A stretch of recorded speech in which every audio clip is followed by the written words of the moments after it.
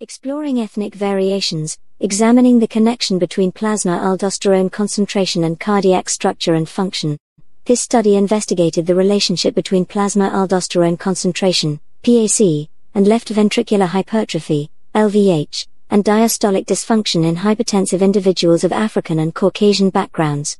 Black subjects had higher blood pressure, lower dyslipidemia prevalence, lower renin and PAC levels, and higher left ventricular mass index, LVMI, and E/E ratio compared to white subjects.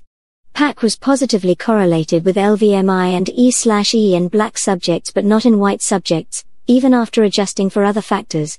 The study concludes that aldosterone plays a role in cardiac remodeling and diastolic function, specifically in hypertensive individuals of African origin, necessitating further research to understand ethnic differences.